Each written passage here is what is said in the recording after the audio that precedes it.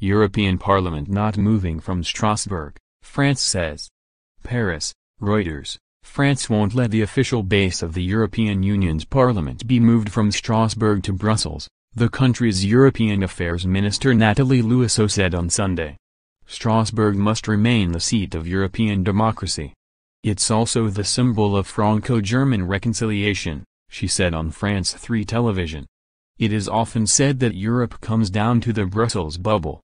Europe needs to be closer to its regions, she added. Members of the European Parliament, MEPs, convene in Strasbourg for 1 week every month and in Brussels for the remainder. The monthly upheaval costs the bloc €114 million, $124 million, a year, EU auditors say. Critics have long called for the arrangement to be scrapped, but it has stayed in place largely because France would have vetoed any attempt to make the required amendment to the EU treaty. Some lawmakers had hoped the election victory of pro-EU President Emmanuel Macron could help plans to close the base in the French city.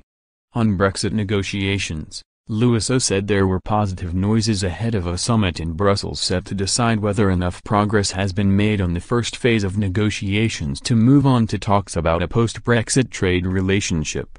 But she said France remained vigilant on the issue of the land border with Ireland. It's a red line which was drawn by the 27 member states and by the United Kingdom, accepted by them, she said.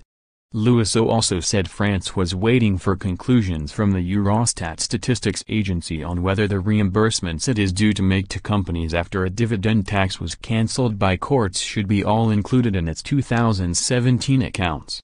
That would scupper the French government's plans to bring its budget deficit below the EU-mandated 3% in 2017. In all logic, there is no reason to attribute the whole €10 billion to 2017. That's what we explained, we are waiting for Eurostat answers, she said.